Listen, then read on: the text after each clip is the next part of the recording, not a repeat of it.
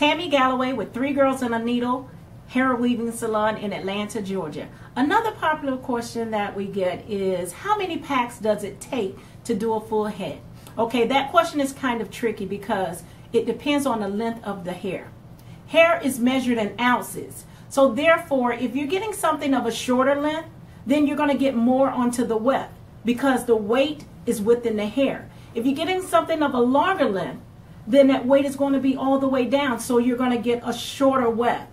So if you're having this much of a weft to do a head, you'll probably get about this far with longer length hair, and probably as far as this far up the head with shorter length hair. So therefore, the shorter hair, opposed to inches like 10 to, I'll say up to about 16, if you're doing a 14, 16, then 2 packs should be sufficient.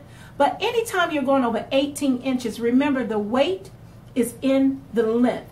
So therefore, if you're going over 18 inches or longer, you may need 3 packs of hair or more. Depending on how full you like it, 3 packs may be sufficient for someone else. But if you like it really full, like I do, a lot of volume in the hair, then you definitely want to go with about 3 to 4 packs of hair. So remember, if you're going anywhere within 10 to 12 inches, maybe 14, 16, 2 packs is more than enough.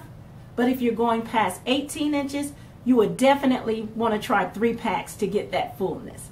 Because what seems to happen is, if you're getting it cut in layers, if this hair, for instance, right here, was once 18 inches, to get these layers like I have in my hair, that part has to be cut off. So therefore, once this part is removed, then you're not going to have a heavy bottom. So if you're going with layers throughout your hair, you definitely want to go with 3 or more packs of hair.